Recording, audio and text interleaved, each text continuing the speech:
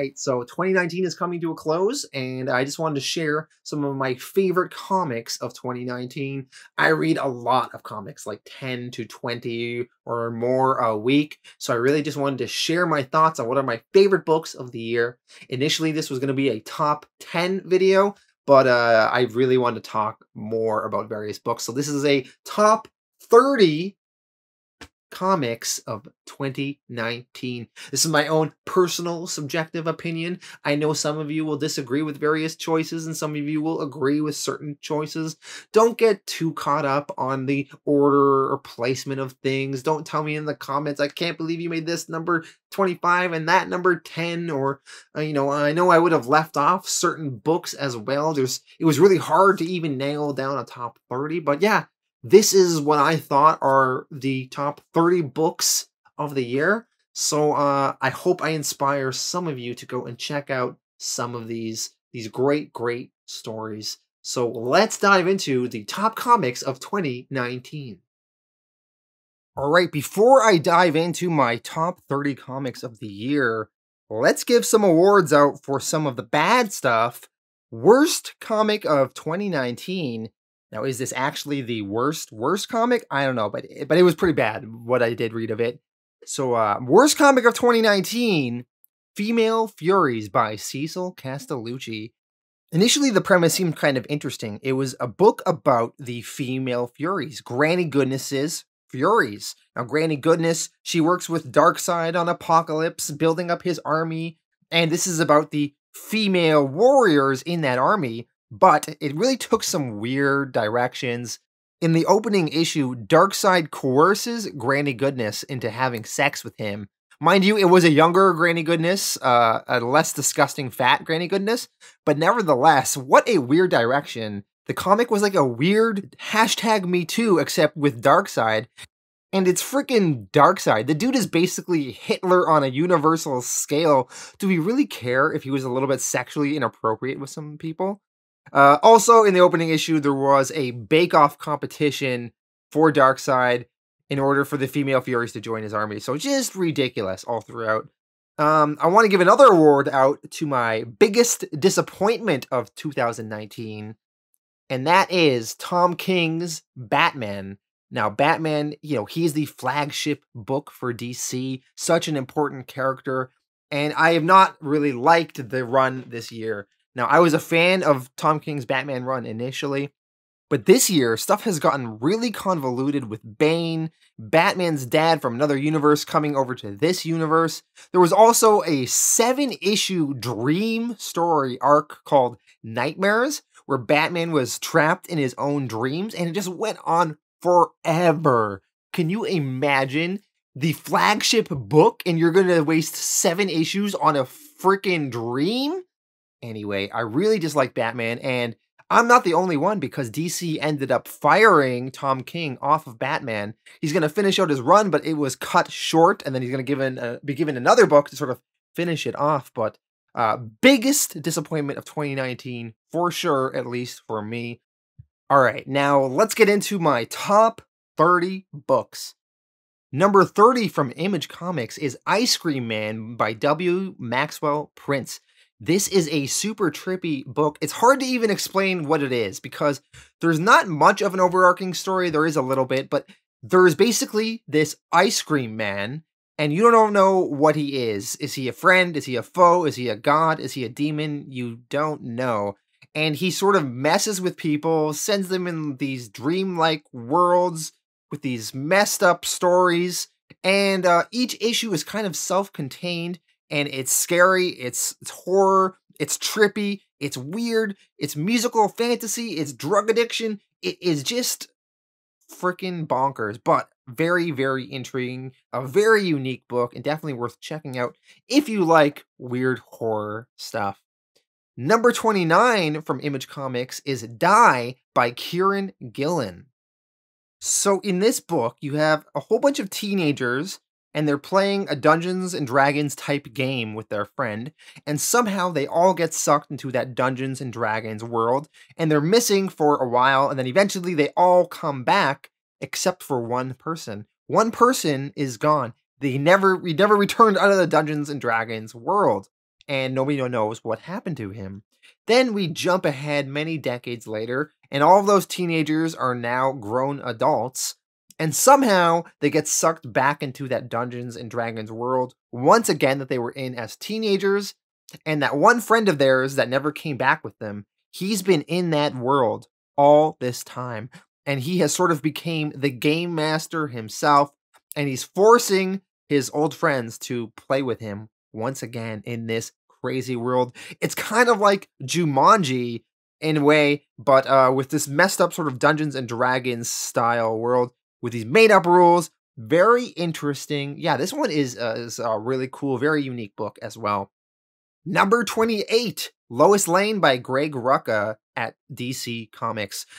This is not a superhero book. This is more of an exploration of Lois Lane as a character. We see her relationship with her husband, her work relationships, her doing some hard-hitting journalism type things. We see her teaming up with the female version of The Question and trying to get to the bottom of this mystery. We see some emotional moments between her and her dad. Her dad never approved of her relationship with Superman, so they have some differences of opinion. So this is a very fascinating book exploring Lois Lane in depth and is definitely worth reading. Number 27, I'm just going to combine both of these books and talk about Brian Michael Bendis' Superman run on the Superman book as well as on Action Comics. So there is some highs and lows of this, but it's pretty exciting to have Brian Michael Bendis stolen from Marvel, coming over to DC and tackling Superman.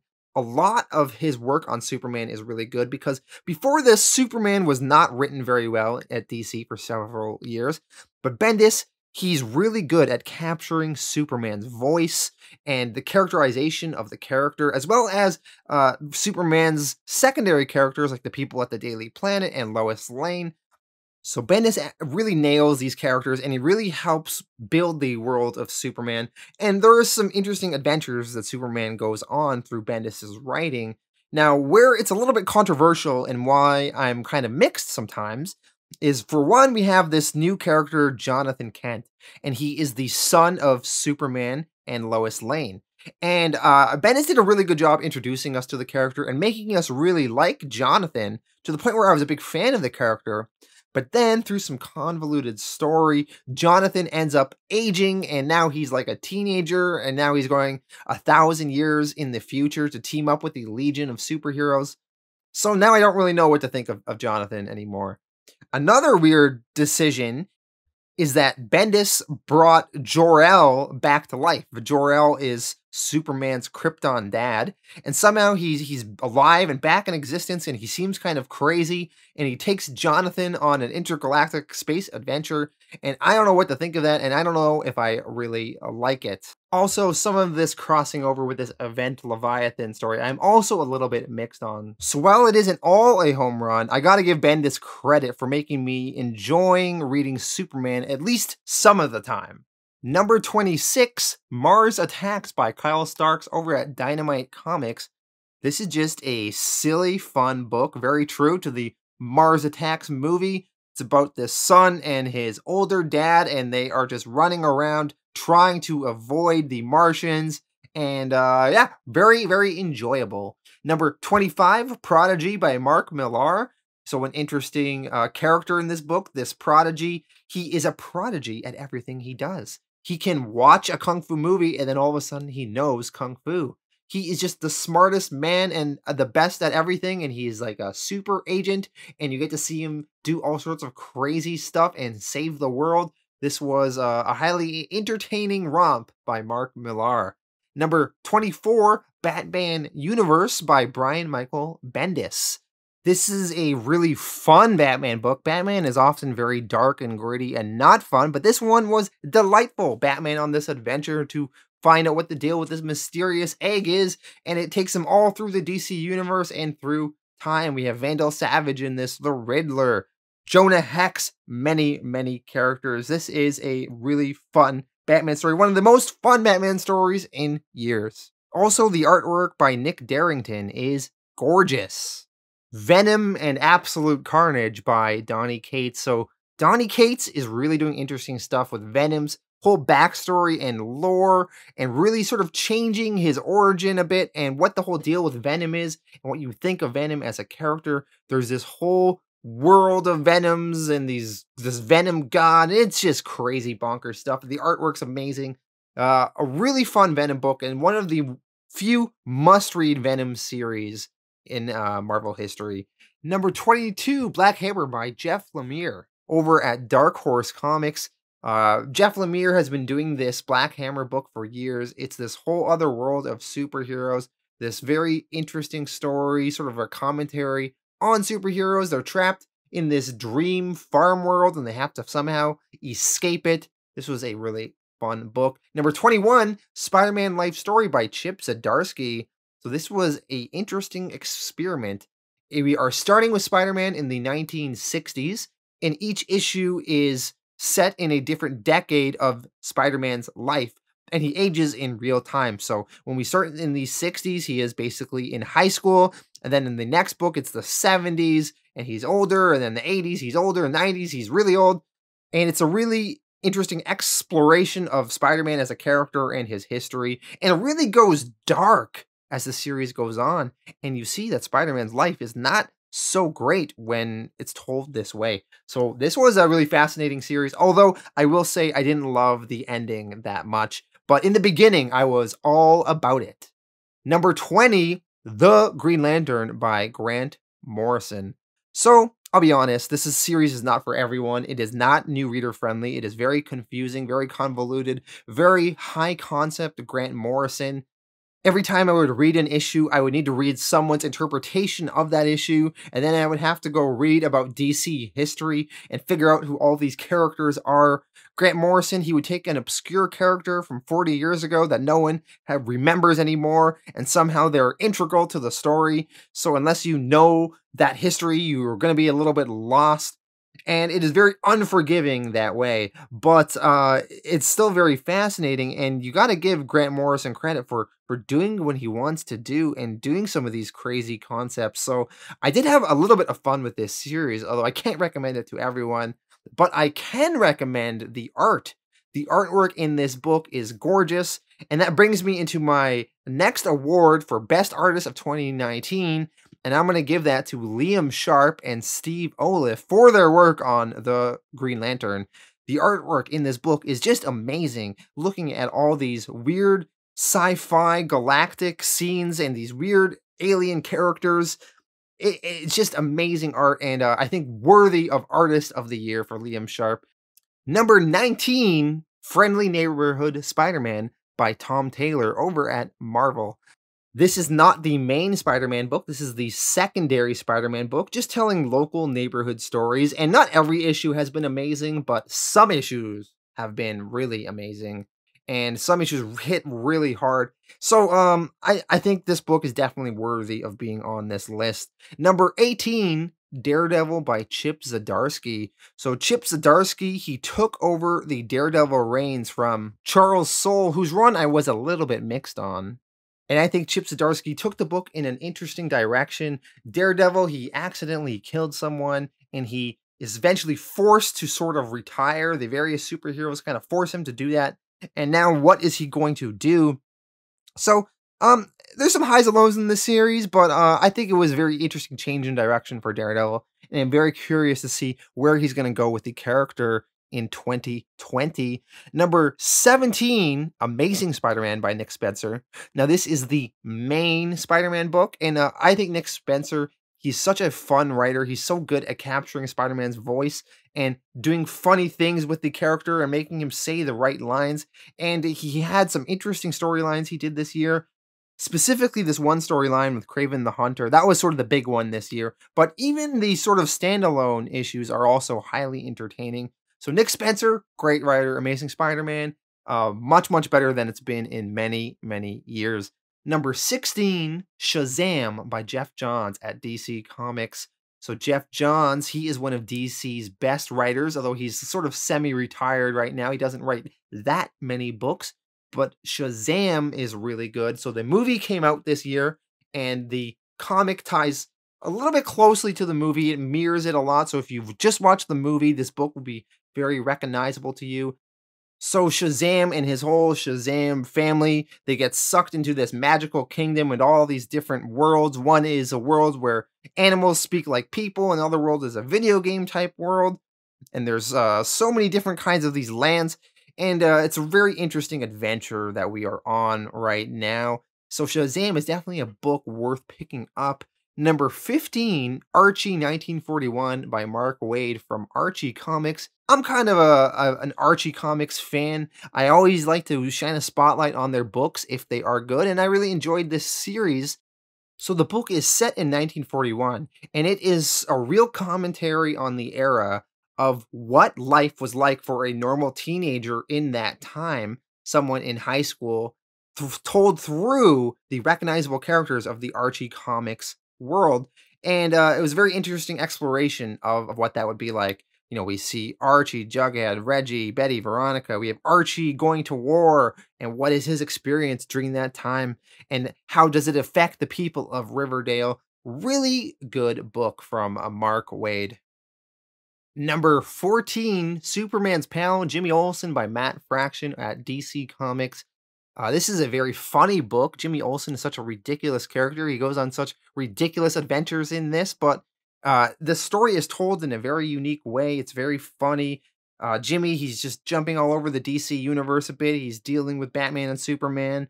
And yeah, hilarious book. We're only about halfway through the series. It's going to be 12 issues overall. But this is a really, really fun time in the DC universe. Number 13, High Heaven by Tom Payer over at Ahoy Comics. Nobody knows what this series is, but I was a fan of it. Ahoy Comics is a brand new comic company. They just launched about a year or two ago. And I thought this series was really funny. So this guy dies and he goes to heaven only to realize that heaven is really shitty. Heaven is not that great. It's like living in a shitty college dorm room and everything kind of sucks. And he realizes that he isn't in the good part of heaven because he wasn't amazing when he was alive. He is in the mediocre part of heaven, and there is a better part of heaven called High Heaven. And it's this character's adventures in this shitty afterlife. So definitely worth checking out if that sounds interesting to you. Another Ahoy Comics book I want to shine a spotlight on is number 12, Second Coming by Mark Russell. So Mark Russell is one of my favorite writers, and I thought this book was really fun. It's about Jesus and the Bible, and we sort of have a parody and satire of the Bible. And then Jesus, he is sent down to Earth in the current day, and he teams up with this random superhero of this world, and they sort of go on adventures. And it's silly, fun stuff, but it's also very hard-hitting satire commentary on the Bible and religion and Christianity. And this is definitely a good book if those are topics that interest you. Number 11, Superman Up in the Sky by Tom King. This was a really fun, small mini series. It's a Superman, and he wants to go save this little girl that was kidnapped and taken off planet somewhere in the galaxy. And there are arguments of if Superman should be dealing with something as small as this, because it might take him away from Earth for lots of time. Can he really be spending this much time off planet just to save one person? But Superman eventually does go off planet, and he does meet this little girl, and there's various adventures out there in space, and we really have a good exploration of what makes Superman a great character. Tom King really nails it, and there are some very interesting conversations in this between Superman and the little girl. And in my opinion, this is the best Superman book of 2019. So if you like soups, this is the one to get, and it is completely self-contained. All right, we're getting into the top 10 now. Number 10, I'm just going to combine all these books and talk about Jonathan Hickman and his various X-Men books, House of X, Powers of X, and X-Men. So the X-Men have been terrible for years. I mean, this year we even had an event called Age of X-Man that went on forever. Uncanny X-Men was published weekly for a while there, and there was just so much X-Men stuff going on, and so much of it was bad. And it's so great to finally have Jonathan Hickman change the status quo for the X-Men and really put them in an interesting place. I'm not fully on board with all the changes for the X-Men. They're in a little bit of a darker place. They almost seem like they're bad guys in a bit in the way they are in conflict with the rest of the world, but you have to say it is an interesting direction for the X-Men, and I'm giving Jonathan Hickman his credit for finally course correcting with these characters, and he's making it on my top 10 books of the year with his X-Men series. Number 9, Immortal Hulk by Al Ewing, also from Marvel Comics. So I'm a little bit mixed on this now, but still overall, I would say it's very good Hulk stuff. So trippy, so weird. So many times I'm reading an issue of Hulk and I'm like, what is going on? Why is Hulk dead in these various jars? And then he escapes from these jars and his body sort of remerges, and it's bonkers. It's crazy, but this is one of the most interesting Hulk runs in years. Definitely worth reading if you're a Hulk fan. Number 8, Walking Dead by Robert Kirkman. So Walking Dead officially ended this year. It was even a surprise ending. We didn't know it was the final issue until the week of. The final issue is amazing. I absolutely love the ending of this book. In fact, it wins my award for best single issue of 2019 with Walking Dead number 193, the final issue in this series. It is so good how this series wraps up. I absolutely loved it. I'm glad that Kirkman stuck the landing with this series because The Walking Dead has been so important for indie comics and Image Comics, and we have that Walking Dead TV show, which is kind of getting bad right now, but it's great that the comic was at least able to maintain its quality for the most part. So yeah, Walking Dead, fantastic book. Check out my video on Walking Dead number 193 if you don't mind being spoiled for the ending and you want to see how it wraps up. And if you watch that video, you can see why I think it is a worthy of best single issue of 2019. Fantastic, fantastic stuff. Number 7, Red Sonja by Mark Russell at Dynamite Comics. Once again, Mark Russell getting another book on this list. Red Sonja, really fun. I've never read Red Sonja before. She's kind of like a female Conan the Barbarian in a slight way. And this book is really funny. We have this crazy villain who's this radical king, and he's trying to expand his lands, and he's named Dragon the Magnificent, and he has this confrontation with Red Sonja, and they're at war, and you see these two opposing camps trying to combat each other, and this Dragon, he is so powerful, and Red Sonja, her army is so small, so how is she going to outsmart him?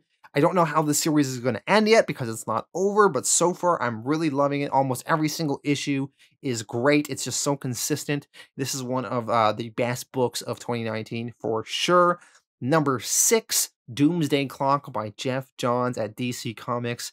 So this is the whole Watchmen combination with the DC Universe, the sort of unofficial sequel to Watchmen, although it's very different than the HBO series, completely unrelated to that.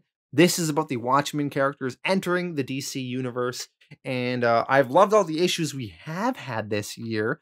The artwork by Gary Frank is amazing, although the publishing schedule for this book is a little bit disappointing. It's been going on forever, and it's still not done, but I've loved every issue, and this is a great sort of event miniseries of Doomsday Clock. And Jeff Johns is a fantastic writer.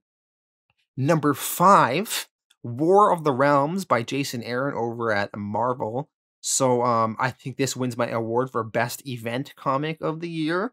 And this is one of the best event comics in years. Most events kind of are lackluster or not very good. Last year, Marvel had this one called Infinity Wars by Jerry Duggan, which was horrible. But this one was really, really good. It's very connected to the Thor world and Jason Aaron's Thor books. And it's about this guy, Malekith, this, evil dark elf, and he wants to take over the various realms, and all the heroes of Midgard or Earth have to go and battle him all across the galaxy. There was lots of tie-in books, and this was just a really fun event. And if you haven't read War of the Realms, I recommend checking it out. This is one of the better events.